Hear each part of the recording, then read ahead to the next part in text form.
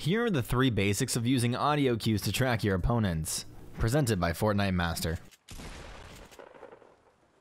One of our most common tips across all of our guides is to use audio cues to figure out your enemy's position, so you can place your crosshair properly and get the jump on them if they push you. We've come up with this short video detailing exactly how audio cues in Fortnite work, along with providing you some tips on how to use them properly. Without wasting any more time, let's get started. For consistency, we'll be using these audio settings for this video. You want to adjust your sound effects volume to be high enough for footsteps to be noticeable, but not so high that gunshots are deafening. The rest of the settings don't really matter and are up to you. For the rest of this video, you may want to turn up your sound to really hear what the audio cues sound like. The first thing to know about audio in Fortnite is that you can hear a person moving when they're within a 6-tile distance of you. Watch, but more importantly, listen. Notice that the volume of their footsteps increases as they get closer to you and decreases as they run further away.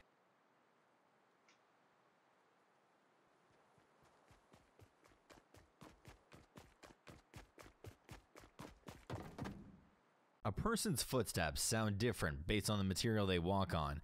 Most footsteps should sound similar to the 3 basic materials you can build with.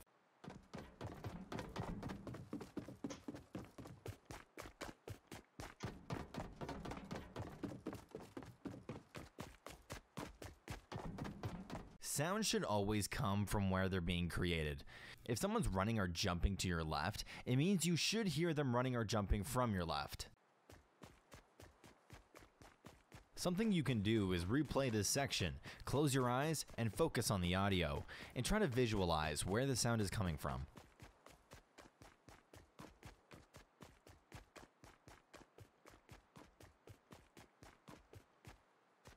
When it comes to audio cues, using footsteps is the most reliable way to know exactly where the enemy is.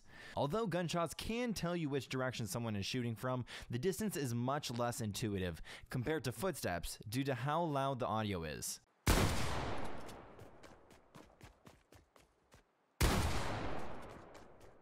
If you scroll back a bit to the previous section, you'll be able to listen to the difference between using footsteps and gunshots. Footsteps tend to have less subtle changes in volume, making them a bit more reliable.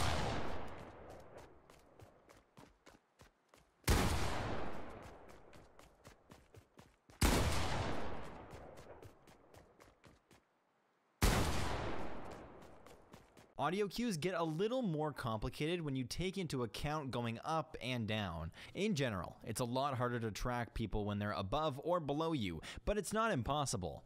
Here are some things you need to know. One of the good things is that the hearing distance for footsteps is still the same. You should be able to hear movements 6 tiles above or below you. However, there are significant differences between what you hear when looking forward and looking in the direction the sound is coming from. Here's what someone running down and upstairs below sounds like when you're facing forward. You'll notice that it's pretty easy to determine which direction the enemy is underneath you, but it's not so easy to tell how far down they've gone.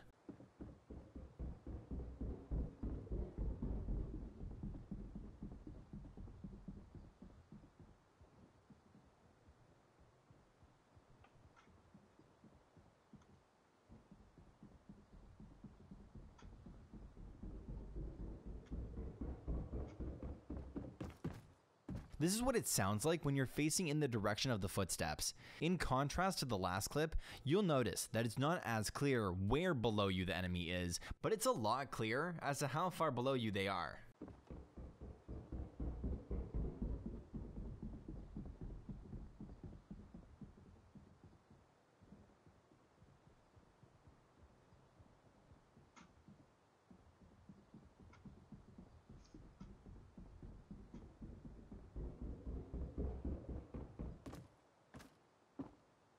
The last thing you need to know is that it is virtually impossible to tell if someone is firing a weapon above you or below you.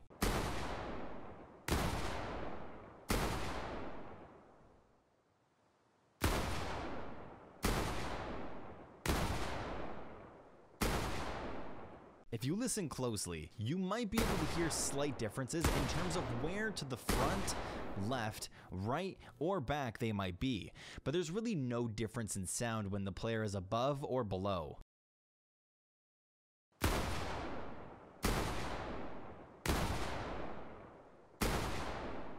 Also, if you track back to earlier in our video where we show the gunshot sounds, you'll realize that there's little to no difference in volume, despite the weapon being fired much farther away in this particular clip. These reasons combined are the reason that footsteps are the best audio cue to focus on to figure out where nearby enemies are. All in all, using audio cues is something that's a lot simpler than it seems. You shouldn't have to actively think too hard about where someone is based on their footsteps, but it does take a little bit of practice. It does get a little more difficult based on how many enemies there are, which is why it's hard to consistently win drops like tilted towers.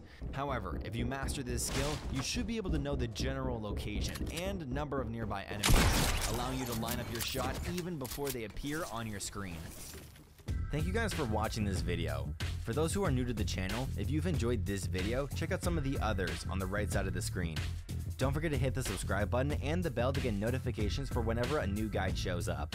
We have grown tremendously in the last few months and couldn't have done it without all of our supporters. Thank you again so much, and doubly so if you shared it with anyone else like your friends, family, or your pets. You guys are great, and we hope to keep making videos that you all like. From over here at FortniteMaster, my name is The Saved One, and we're out. Peace.